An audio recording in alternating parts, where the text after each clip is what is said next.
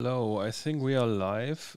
So if you have tuned in, so just to see if everything is working, if you can just give me a quick hello into comments field, maybe also like hello from, so that I can see from where you people are basically tuning in.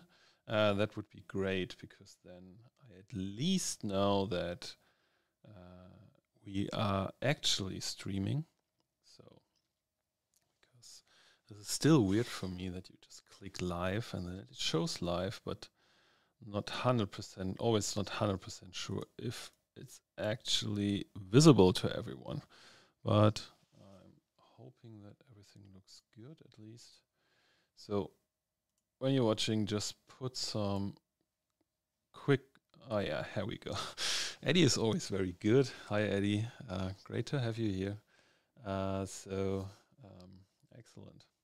So at least this looks good. So we don't, excellent. We don't want to really take too much time into introduction because we have a lot to cover today.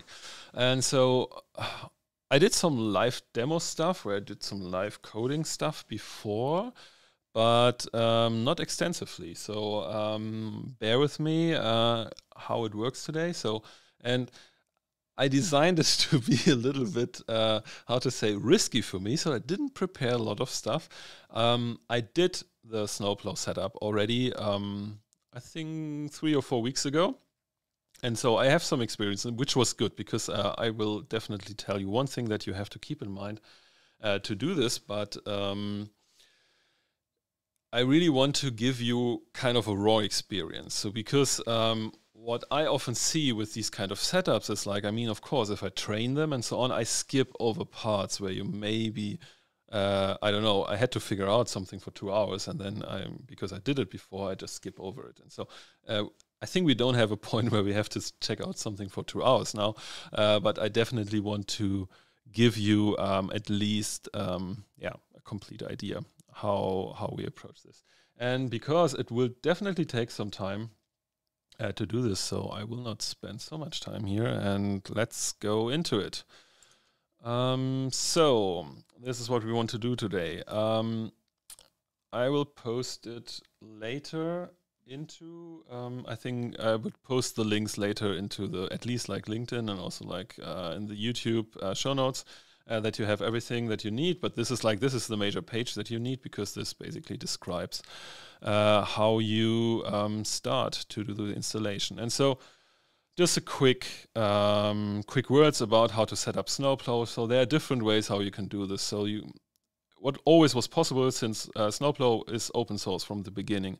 And so you could set up Snowplow on Google Cloud Platform with their extensive documentation before. So that was no problem. You could go into GCP and then by hand activate all the different kind of services that you need, pass in the different kind of software that needs to be deployed on some kind of compute engines, and then make sure that everything works together. But it takes some time to do this because, you have to click up through different kind of stuff. You have to read up a lot of stuff, which, it's well presented. It's a really good documentation, but still it takes some time. If you are working in software development, you might came across Terraform already. And so Terraform is basically an option to do setups with config files. So it's there are others like CloudFormation on AWS and others as well. Pulumi is there as well. And so Terraform is, I think, the, let's say, most spread agnostic approach to do that. And so you create config files and you will see them in a second, how they look like. But the good thing is, like, once you define everything in a config file, you can just roll it out with 2 commands. And so basically it takes care to provision everything in the cloud for you. It takes care that the important pieces, so that the services can speak to each other, so they need some input variables and they produce some output variables, so that this all comes together.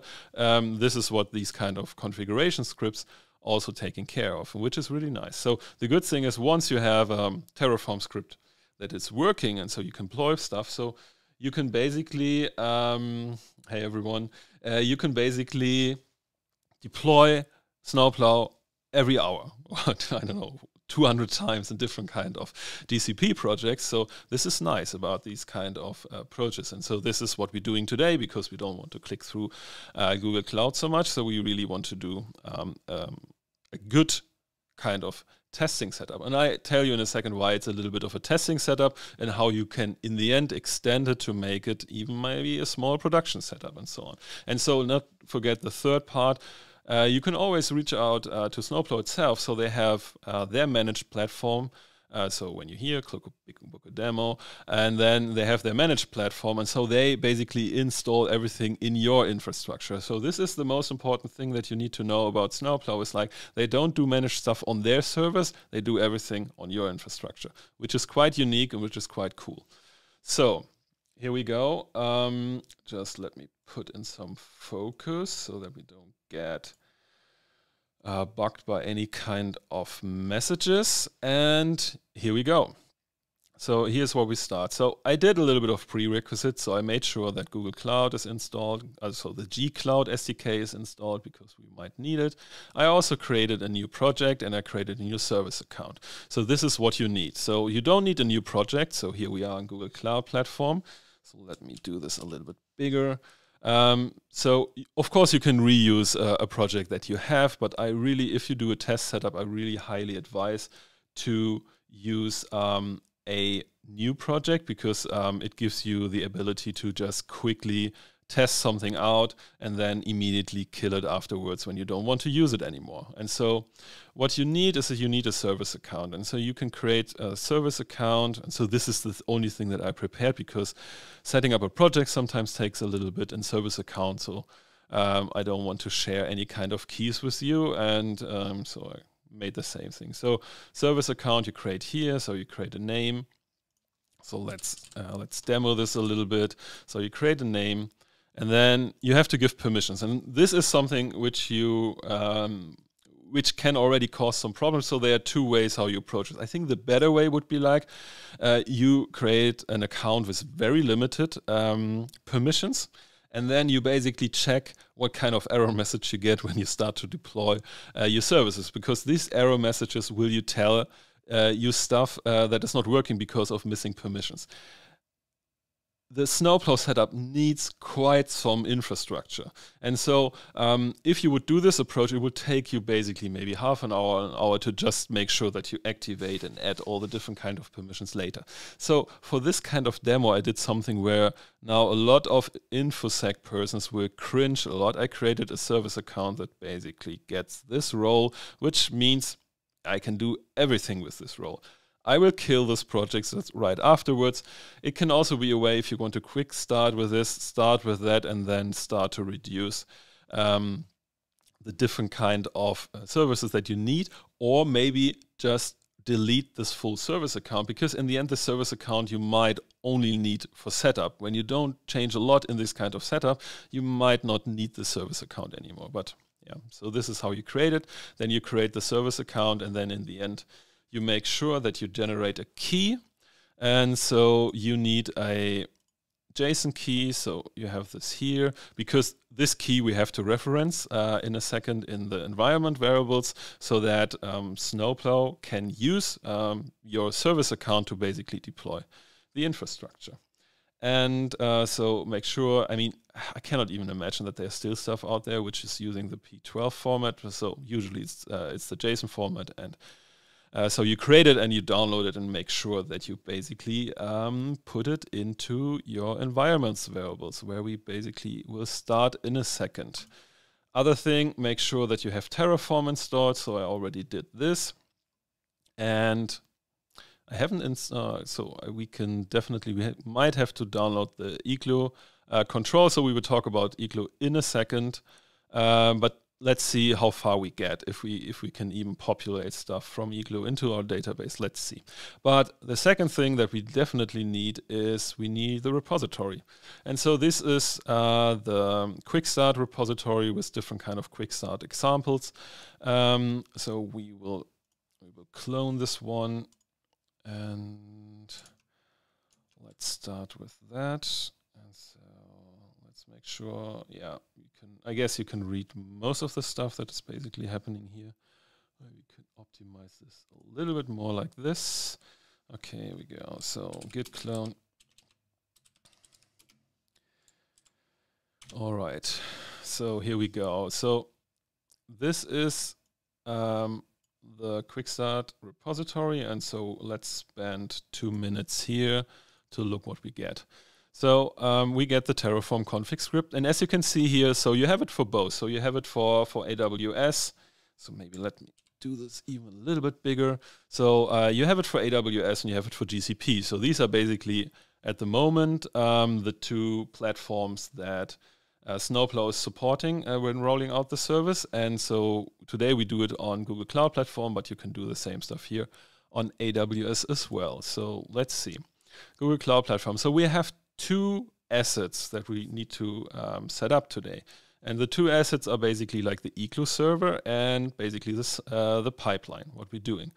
And so maybe to give you a little bit of context, so this is basically the stuff that we're doing today. So this is the full pipeline. So we have some trackers. So we will not set up trackers today because we just make sure that we set up the stuff that it's here. And so let's do a quick walkthrough what these different kind of things is. So we need a collecting instance. So this will be a compute instance, basically an endpoint that you can send all the data to. So it's basically just collecting this stuff. And I think it's doing a little bit of transformation and checking at that point, but not really so much. So this instance then write all the events into a pub/sub topic, so the so-called raw stream. And this then gets pulled by the enrichment compute engine, which we have here. And here comes the Iglu server into place. So Iglu server is basically your schema repository. So Snowplow is a schema-based tracking system. So it's not like, let's say, Google Analytics, which maybe most people are familiar with. So in Google Analytics, you can define whatever you want to send an event. So you can write in there what you want, and Google just picks it and just puts it in their system. So, I mean, you can put any kind of stuff in there. And I mean, most of you know that if you can put any kind of stuff in there, any kind of stuff will land in the system. So everyone who's looking into their event data at the moment will definitely find some event where you think, well, that's weird, where this is coming from. So this is a little bit different in the Snowplow setup. In the Snowplow setup, you explicitly define the schema that you are expecting to send. And so these schema you put into your Iglu server, because with the Iglu server, you can also test the schema here and your trackers and so on. So it basically can request your schema when you test stuff. And it also basically checks. So you said, okay, this event is using the schema. And so in the enrichment process, it will check against the schema if the schema is in the right format. And if it's not, it goes here. So then it goes on the bad stream, and so also like a pub/sub topic. And if it's okay, if it's good, it goes on the good stream. So you have a good stream and a bad stream. Why is this a good idea? It's basically a good idea because this now gives you full control over where your tracking events are going. So if you send a malformed, so this is possible, if you send a malformed request into Google Analytics, so for example, when you use the measurement protocol, Analytics will just handle this as a silent fail. So they will just ignore the stuff and don't tell you anything. They even send you a 200 back.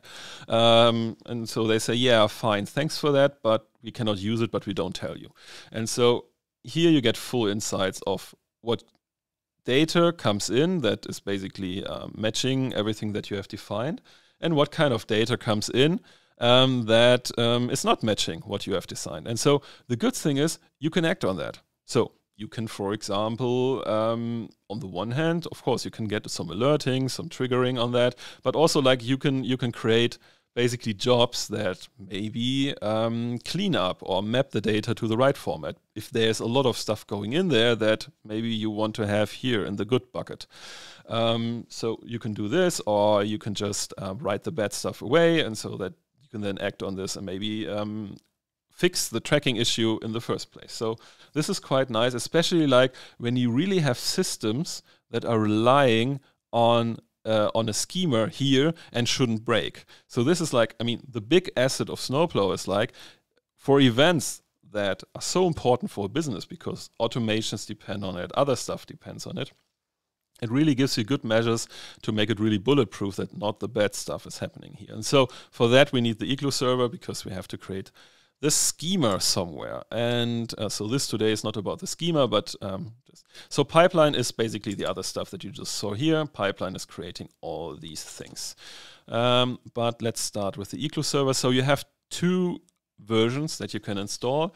And so you have the default version, which we will use today, which is like a more simple version, and then you have a secure version which basically wraps your whole setup into a VPC, so a virtual private cloud. So I'm not an infrastructure person, so there are other people on this planet who can explain a VPC much better, but in the end, so as far as I understand it, so basically isolates your instance within your full cloud project and your full cloud instance, so that you basically really can make sure that no other services and other stuff is interfering with your setup. So, but today we do a default because it takes less time and gets much quicker. And so here you can already see the Terraform stuff. And so we don't do a Terraform live session today, we just do a Snowplow live session. So I don't take so much time, but that you at least get an idea. So main is basically where your full, basically your setup is. And as you can see here, so you define different kind of modules, and then the modules usually is, let's say, an asset that you set up within the cloud. And as you can see here, this module is based on this kind of source package. And so this is coming from Snowplow. And so they provide it for us. And so they make sure that basically the inner workings is fitting for our case. So you could also use a generic Cloud SQL module as well, and then define all the variables yourself what you want to do. And so here you can see these are basically like the parameters that we pass on into this module that we want to set up. And as you can already see, so we don't write any kind of stuff right here. And this is also like a very good practice. So in the end, in the main, you just define what should be set up, but you don't define with what kind of parameters you want to set up. Instead, you use some variables. So this is just for reading and maybe get inspired to do your own Terraform setups, but that's it. So we don't really do stuff here. In the outputs, we define what kind of stuff gets being output. So in this, for the Iglu server, so for example, we just get the IP address of the Iglu server. And then the interesting part here is like the variables define what kind of variables we put into it. So in some kind of setups, you will see that you already define a default value here. And so use this as an input variable. This is even better setup. So in the end, we have a specific variables file where we now set up the variables that we want to use within this setup. And so here you can see it's well documented and so on. So here we now will define all the different kind of stuff that we want to do today. And yeah, let's start here. So as you can see, this is quite easy to do. So we just have to go through all the different kind of things. What we want to achieve. So we need a project ID. So this is basically the project ID we have here. So and that is in our case this one here. So there are different places where you can find it. Usually the best one is just here in the URL. So we pass this over. And so then we have to define the region where we want to deploy it, because in the end, Google Cloud Platform offers you different kind of regions where you can deploy. And because I'm always mixing up the Google Cloud regions with the AWS ones, I always have to look them up. It's a little bit annoying, but we have them all here. So I'm coming from I'm coming here from Denmark, so I might use Europe North 1. But so for example, if you would be now from, I don't know, from Germany, so you could use here the German instance. If you are more from Western Europe, so here's the Belgian one, and also like the Netherlands one, and you have one in Zurich. So I guess you know that you have different kind of regions where you can deploy your stuff. Choose something that fits to your legal setup and fits something that is close to you. So we do Europe 1 and then defaults network. So this is, for example, something. So right now it's default because we are using the let's say the easy implementation. So we don't really create a virtual private cloud here. If you would create a VPC, you would have put in your VPC network and your subnetwork that you've created.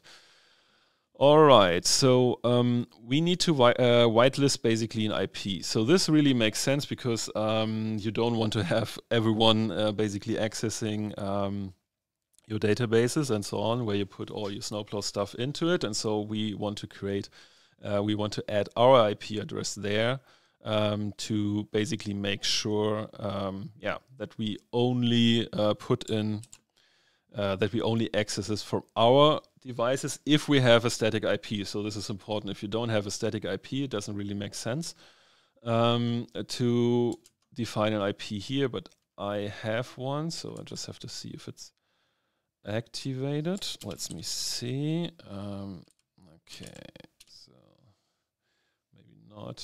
No. Okay, connecting now. I forgot one important thing. As you can see here down, no, you can't because there is my window. So let me move here. So as you can see here, I'm working on a virtual machine, which I'm running on, in that case, on DigitalOcean. And the reason for that is I have an M1 notebook. And M1 notebooks are super cool. They look nice. They're really quick. They're really fast. But they suck a little bit if you want to use some development resource because some stuff is not working out of the box. So people who've tried to install DBT before can maybe know this the same thing as well. So it's not working. And so when I was trying to do my first setup here, some Terraform modules couldn't be loaded because I was on an M1. So I was going to my usual workbench that I'm always using also for DBT projects and which is running on an external server. So, but I use it, for example, I use the same VPN here that gives me a static IP address. In general, I can really recommend to do this. So because you can secure your setups a lot more when you use, let's say, a VPN that gives you a static IP, or you already have a static IP just because of your internet connection. And because with that, you can really create very easily very restrictive firewall rules. And by that, really make sure that only people access your infrastructure from the outside, because some of the databases we might access from a SQL client and not do the stuff within the cloud. And so it makes it a lot easier when you secure it just with your static IP address. And so quickly going back to the documentation so that we can see we are still on the right track. So we are here basically now setting up our Iglu service. So we cloned the repository and now we need our IP address. And this is something, I mean, I'm a product manager. I always love when people think about users. And so like you need your IP address. So of course, theoretically, I know how to get my IP address, but I forget it because I don't do it every day. I'm not a sysadmin or doing DevOps. So I really love that they put in these nice little help IDs. And so, of course, here's my IP address, and I can put it over. So congrats out to the person at Snowplow who basically came up with the idea for that. Because you will see the next nice link as well. So okay, then we need a new SSH key pair, and again, so here again, of course, I create sometimes some new SSH keys, but I always have to look it up how to do this because. Not because I don't know it, but it's just like it's not stuff which is in my common memory. And yeah, so I want to have this. And as you can also see, I'm as a root user here, which is usually not a good idea, but I have secured with firewall so that I can only get onto this instance. So, but anyway, anyone from DevOps, please don't argue, don't shout at me. I know I can do better, but this is for the demo. It's all for demo purposes. Okay, so let's maybe just use the same one. Oh, maybe not. I had it for another demo that I was doing. But well, it's fine. I can just update it. All right, so this is created, and now we basically need to get this value. Yep. Snowplow. No, Snowplow pop. Here we go. All right. So that's this one. Okay, so we have SSH keys in it because this will now be put on the server, and so we can then SSH into the setup. And so then we set up the Iglu server, and I will keep it like this. Of course, like in a production environment, I would not do this kind of very secure password, but I think for now it's super fine. So then we need to generate an API key, which we need. And so we will just use a random UUID, and here again, I didn't know that I can just put UUI here into DuckDuckGo to get a UUI, but it's just really nice. I know there are other shortcuts as well to get a unique user ID. And so here we go. So we put in our API key, and yeah, this is something we do in a second. Okay, so telemetry. You can tell if the Snowplow instance should provide feedback to Snowplow about your setup. So they use it basically for I think they can explain it even better. So you can look it up here. So I think they have some usage statistics that you can use, and so they are basically that they understand how you set up, so what kind of instances you have installed, especially like when you're in the open source thing. But you are totally free to say, nope, I don't want that. So you can just put false in there. I like to share some feedback, especially like when people are so nice to provide these kind of infrastructure, and so I will now even put in my email address in a live session. So, but it is totally fine. If you have some questions about Snowplow, just write me an email. So SSL configuration we don't do at the moment, but later you should and could do it because in the end, if you deploy some trackers on your website, so you definitely need to have a certificate, at least I think for the collector, so that everything is working. And so, but right now for testing we don't need it, and we also don't need labels, because right now in our project this is basically the only setup. And so that's it already. So this is like, these are the parameters that you have to provide to get your Iglu server running. And so I'm not so sure if we really can make it in an hour, but it's totally fine. So if not, we just set up the Iglu setup today, and we continue with the other one later. But I want to give you some kind of context to the other thing, especially like when you haven't worked with Snowplow before, because there are some things in between which you of course naturally cannot know, because in other analytics setups you will never, I don't know, you will never know them, because they're basically always under the hood. So today we do a setup basically where we just look under the hood and see what kind of elements we have to create. But let's move on. So one thing I forgot, I have to set up my environment variable to that my service account credentials are basically accessible. And so we can do this here, and as far as I know, it's on root sp demo, yeah, sp demo, and then GCP access JSON. So I have my service account file here, and so I just have to tell. Basically, in the end, Terraform will use this environment variable to authorize the calls against the Google API, and so we need to make sure that this is present. And so I guess that's all we need to basically get started. And now comes the Terraform part. And as you can see, it's quite simple. So it's basically three commands that you will run.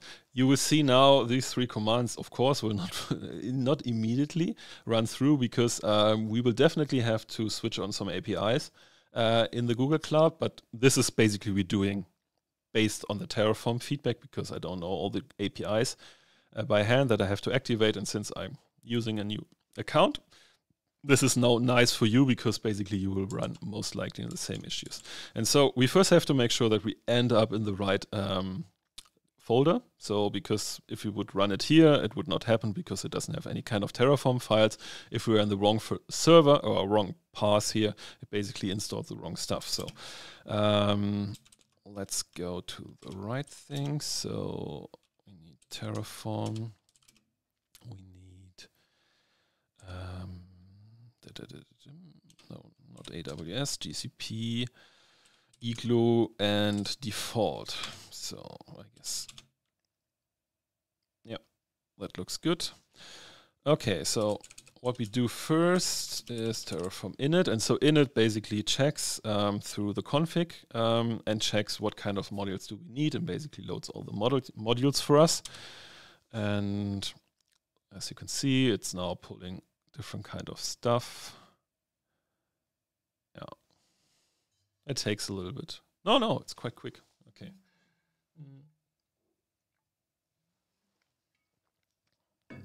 All right.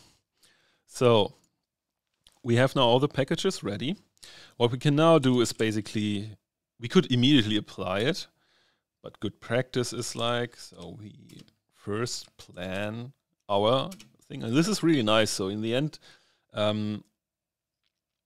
of course, you want to make sure what you basically are adding to your Google Cloud project. I mean, in this case, it's a new one. It doesn't really serious stuff happen. But the good thing is, like, we can just plan it out. And so we can do like this. Then we even have it in a file, as far as I can remember. Maybe it was like this. Okay, was it out?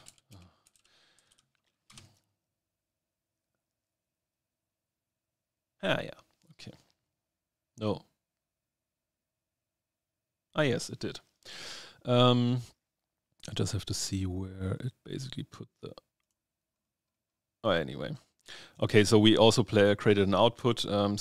But here we can see basically what kind of stuff they will create, and so it will create a telemetry event, and so a log writer, the SQL client, and so you can see all the kind of infrastructure they created. So this is like the compute instance, so compute instance manager that will be on top of all the like compute instances and so on. So if you don't understand a word, it's totally fine. I usually don't understand a lot of stuff too, and so it's if you're doing more infrastructure setup and architecture setup, so it's then this stuff of course means a lot more to you. Yeah, so it's definitely worth to dive into it and to understand more, but today we don't really go into it. And so it's nice they already provide me with the next command. And so what I do basically now, I say, okay, I planned it out, so and I wrote it even into this plan file, and now I can basically say I want to apply it. So because the plan looks good, and I want to apply it based on the plan that I just created. If you wouldn't use this out, what I just used before, you would just check in with the plan statement if it looks okay, and then you would just do apply without it. And so just to show you how this looks like. So it now takes the same configuration, and it also gives me a shorter summary of all the stuff that they are basically planning to add, and then we say, yeah, why not?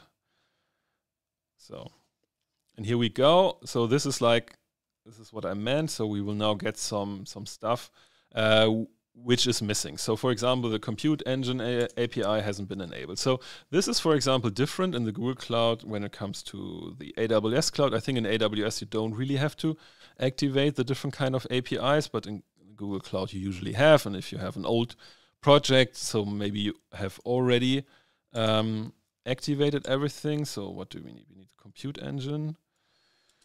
And so it's not so hard to do it.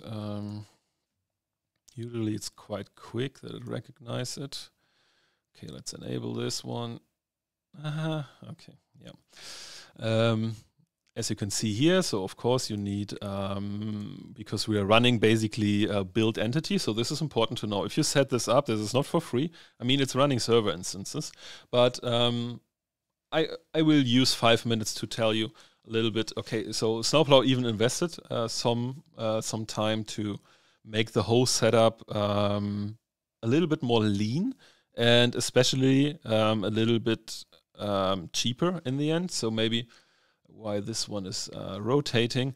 So as far as I can remember, at least I think the enrichment process and also like the loader, so like the Postgres loader that we have here, I think they were data flow instances before, and this was quite expensive. So to running these, I don't know, I have to remember how much cost it was creating. So it was, I don't know, $100 to $200 a month. And so now, since this is all now just compute engines, and so compute engines are much cheaper, at least. I mean, it depends on if you have a huge one, of course, it costs too. But in this kind of setups, like they don't really break the bank. And so this is quite nice kind of effort here. And yeah, this is the fun in a demo. So setting up the billing account basically takes the longest time.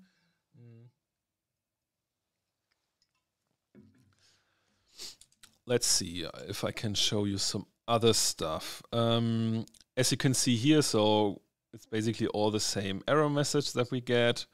So it's all about the compute engine. Let's see if we can find another API.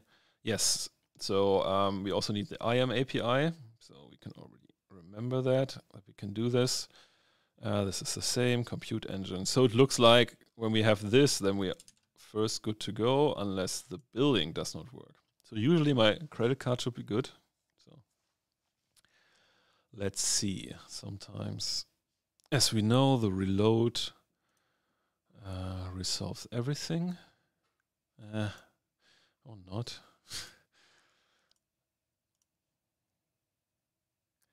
Ding, ding, ding. This is always the risk when you do this. I haven't prepared anything live demos so that you can have. Because the last time when I was doing, I cannot remember. But I mean, of course, I didn't really look into it, how long it does take to basically set up the billing account. But what we can maybe do is, because we're setting up the Iglu server, so maybe just that you get an idea what it basically is. It's like, so let's Iglu Central. And so this is basically the central repository.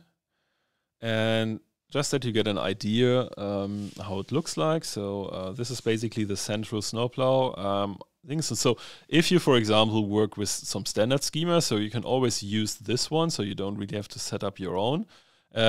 You need your own if you start to work with some custom events or custom schema or custom context and so on. And so, but this, for example, if you say, okay, I'm setting up so in the end, I want to. I'm basically using the Google Analytics enhanced e-commerce data, so which is possible. There are other tutorials around how you can do this, and so then I could use just the schema that is already provided for us, because in the end, enhanced e-commerce has a defined schema, and so here you can see it. And so this is basically how a schema could look like. And so this, for example, is for the action key. So everyone who has implemented enhanced e-commerce schema might be, is, I think, totally too small. So let's do it like this. And so here we have, like, this is, let's say, so okay, this is based on this kind of base schema, and so we have a description, and then this is also nice. So I mean, you can iterate on schemas. So this right now is version 1.0, and as we can see, it hasn't changed because basically enhanced e-commerce has never changed. And so some schemas are pretty solid, but some schemas, especially your custom schemas, might develop over time. And so then it really makes it nice for you to just roll out a new schema, and then you basically create, as you can see here also from the file name, so you would create an 101 version where you can basically have a new one. And this everyone who's coming from computer science background knows, like, having versions make migration at least controllable, because in the end you can still work against the old schema, but you can then also upgrade step by step your tracking code to basically support the new schema. So it's just like that you put the new schema version into it, and this is quite nice. And so as you can see here, we define basically just one property, which is action. So there's this action key, and then you basically define the action in Enhanced E-commerce. And so we have an enum. So these are basically like, it's a list of valid values for these action fields. And this is nice as well. So sometimes you might have a property that should get just a specific list of string values in this kind, and this is, for example, how you do so. In that, and you can use click, detail would be like a detail page view, and so on. So this is how schemas look like, and oh my god, this is still working. Google, don't let me down. I think this is basically screaming for another session, but we covered the most important part that you actually can start. But let's see, maybe it gets resolved in the next 3 to 5 minutes. Then we can maybe continue to do. But as you can see here, so for example, this repository has already a really good, how to say, a really good foundation. So you see a lot of well-known CRMs and tools that you might use. So you can have stuff where you can receive data from HubSpot events, and you have MailChimp. I mean, you can also go here to check all this stuff. And of course, you have all the Snowplow standard stuff like page views and other interaction stuff that's happening. And when you start to develop your own schemas, you basically will use this to basically push your own schemas into this. And so you have a repository, and so you have versions. You can even branch it. So of course, like, I mean, if it's a repository, you can create a new schema in a branch, and maybe create a test environment that is just using the new branches. And so you can set up basically the same thing that you would set up in a usual, let's say, application design, that you have different kind of stages where you can use different kind of versions of a schema, and then in the end you can just merge it into a master branch, and then this master branch is your production system. So you can make it very solid, the whole setup. Oh no, it's still running. Okay, so that's quite new. I never really was running so long. Maybe I definitely will do a second session where we basically continue from here, and I will do this part beforehand. But yeah, I thought it's a good idea to start with a new account, which I think it is, because it shows you all the stuff that I was just showing you here. And so if, for example, if you're using a project that already has billing activated and so on, so then it would be really easy to continue to start here. So let me see what else is interesting. So maybe just leave the Iglu. So Iglu server is the first setup. The pipeline is the second one. So maybe we can already prepare this one, because the nice thing is it basically has a lot of stuff that we can just reuse from the first setup. And I mean, if you want to create all this stuff, all the infrastructure that we're doing right now here by hand, it takes you really a bunch of time. And this, now you can really see the beauty of it. So once you have your own setup already ready, and so you would just want to use deploy it in a different project, you just have to make sure to swap the project ID here. Of course, you have to make sure that you have different access keys, and that's it. So you're ready to go. So it's just like, once the basic values are set up, it's totally fine to set it up in a different environment. And this makes it really powerful. So for example, you can also take this and then create staging environments. So you have a configuration for your development stage, and you have a configuration for your production stage, and so on. So it's Terraform is pretty powerful. You can even build it on top. That in the end you just provide development or production as an variable here, and then it takes care of everything else. So if you really haven't looked into Terraform, and I think in data it's not so present so far, but it's definitely, if you're looking for new stuff to learn, I highly can recommend to look how configuration as code, or let's say as a category, or how Terraform works so far. So let's fill this quickly out. Of course. So okay, so this, for example, is like the part where we can put in our IP address that we could get when we have our Iglu server running, because then they know, okay, which kind of server they should pull. And of course, we have to put in our API key that we just defined here. And so it should be here. So this has to match, because if the API key doesn't match, the Iglu server is basically ignoring the request. And then, so maybe this is important to know, this is maybe a good part in the last part. It's like, I was talking about, let's say, the kind of setup, and if it should really, it's really, I don't know, maybe I have issues with my credit card. No, I don't think so. Let's hope not. Okay, but maybe let's talk a little bit about this in the final run, because this is definitely a setup first to try out things. I mean, if you have a blog where you know, okay, I don't get millions of traffic, so it's super cool to use this already to send traffic from your blog into this. Why I wouldn't put it on an e-commerce website?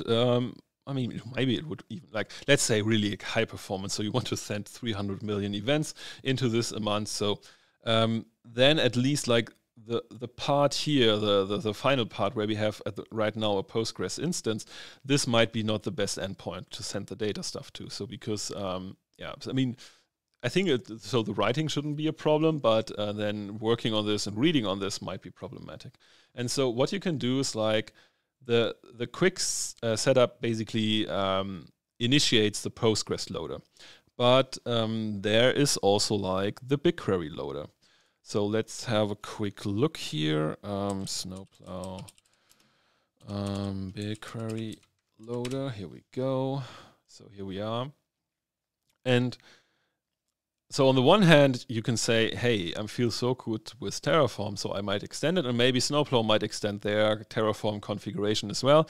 But if you say, okay, maybe it's too much, then it's totally fine to manage basically the setup like here with this one, and then in the end just set up the BigQuery loader, basically manual in your cloud infrastructure as well. And so here you basically have the different kind of infrastructure that you have to do. So this is like the documentation where you have to go. And based on this documentation, you can then easily set up the new BigQuery loader. And the BigQuery loader then, I mean, it's basically just like swapping this one here out, and then you define a BigQuery endpoint. And so then you write, I think maybe even stream, I don't know, might be. Then you write the data immediately into BigQuery, and which basically, if you really have high volume, is a better endpoint. So I will definitely make a video about this in the future, because this is something I will do as well. And the good thing is now, because I think the billing might be still, it's still spinning. Maybe there's really like an issue. I don't know. Could check my phone, but I won't do now. So anyway, I already have prepared this whole setup as a video series as well, and so there you can see where we can do the next steps. But for me, this session today was mostly really like to, on the one hand, show you how you do this with Terraforms, and on the other hand, to basically give you an idea how Snowplow works under the hood. And so I did the whole setup now 2 times, and it's really something that it's easily doable in an hour. I mean, in the end, it's not a competition. So, of course, there could be scenarios where it could be even quicker. But what I just want to tell you is like, it's not really so hard to do it. And as you can see, it doesn't really require so much, let's say, engineering or DevOps skills to do it, basically. Like, because at the moment, we are struggling on something totally mundane. So like, let's activate billing, which sometimes billing is the complicated part. But so once the billing is activated, the only thing that we have to do is like, we just have to activate all the APIs. So enabling them here, and that's it. So once this is done, so then the setup will run, and so it will then give you the IP address of the Iglu instance, and then you put in your IP address, and then of course, like you put in your IP address here for access to the database as well, and that's it. Then you run the second script, the second setup script, and then your pipeline is ready. And so then you basically can already send some events into it. The only thing is like you have to seed your Iglu server with some schemas. But let's quickly show you where this is. So this is just step 4 here. And this is also pretty straightforward. So, I mean, you clone the Iglu Central, the one that I just showed, and then you use the Iglu CTL, which is like the SDK. It's just a Java file that you can download, and then you just push it into it. So that's it. It takes, I don't know, 10 seconds, and then you have seeded it with the standard schemas that from here, and then setting up the pipeline, and then you're ready. So I would say half an hour, 45 minutes, and then you have some sample events that you can just test against it. And then you immediately see the stuff in your database. I mean, this is really like, this is a little bit sad that I couldn't show it today, because it's a really nice moment where you can just, I mean, the setup is ready in 40 minutes, and then you can just go into your console, send this in there, and it's immediately in the database. So it immediately has flown through the whole pipeline, and because this is already prepared, so you will not misconfigure it. So it will end up in the good pipeline, and they also, I think they also have an example. Maybe they had one where you could send some bad data as well. Okay. Anyway, I mean, sending bad data is pretty easy. You just, yeah, okay, so. And this is what it is. So in the end, then you can already go into it, and then you can already query your good and your bad data. And so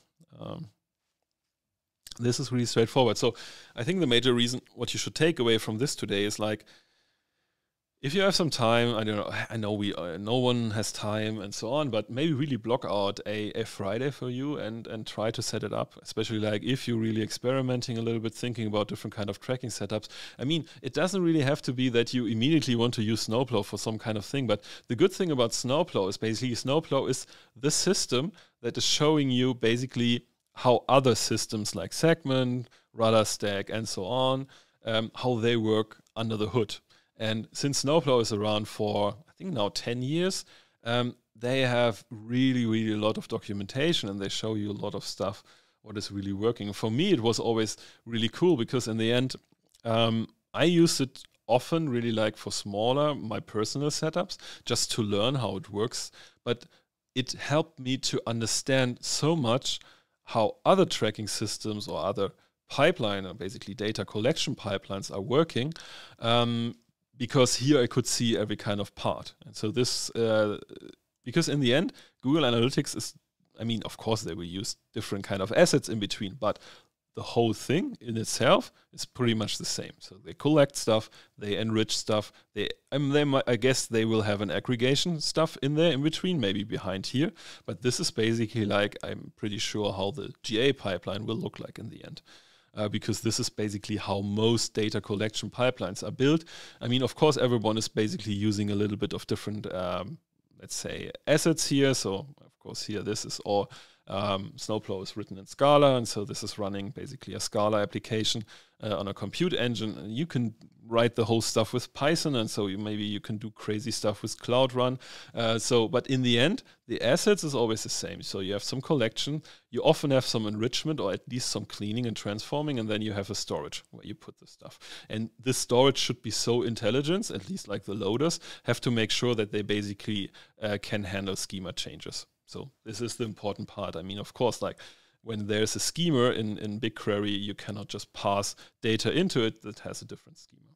And so that's it. And so let's see how the billing is doing. Oh no, it's not. Okay. It might be that it was triggering my phone, that I had to say, yeah, you can actually use it. And I, of course, when I do live demo, I switch off my phone so I don't see it. Anyway, you will not have problems with your billing account as I am having it. So this today is on Google. For some reasons, they have a problem here. But anyway, I still hope this whole thing was still valuable for you and still help you to get an idea how Snowplow works. And I'm planning a lot of Snowplow content in the next, let's put it like 6 to 8 weeks, because of course it takes some time to produce it, but I have prepared some stuff. And the most important thing that you can will already get early on next week is basically I did a session with Paul Bucock, which is a leading engineer at Snowplow, and we discussed the whole setup here. And he provides a lot of context, and I learned a lot of stuff from this session. And so I think I will put it live on Monday or on Tuesday. And so this is an hour video where we will not do a live setup, but we will basically discuss the whole setup. And really, he provides so much context to stuff, which is really, really interesting, really, really good. I learned a lot of stuff in this session. I think you will learn too. And so, I hope this was useful. If you want to talk with someone about Snowplow, discussing where it fits, where not, always ping me. You can also always write to the Snowplow people. They are very, very nice people, and always very keen on to discuss things wherever you meet them. So they have a community. You can ping them on LinkedIn, but you can also just ping me, and we will have a nice Snowplow call. And so that's it. I wish everyone a good weekend, and see you for the next live session. Let's see what we do then. Have a good day.